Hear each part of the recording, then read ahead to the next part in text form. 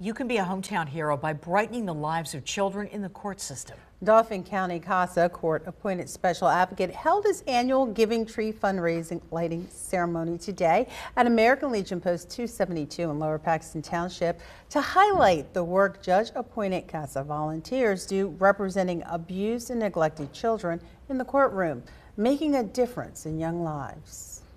They help remove barriers, they investigate things that are going on in this child's life, and then they paint a picture for the court so that they can make the best interest decisions for that child.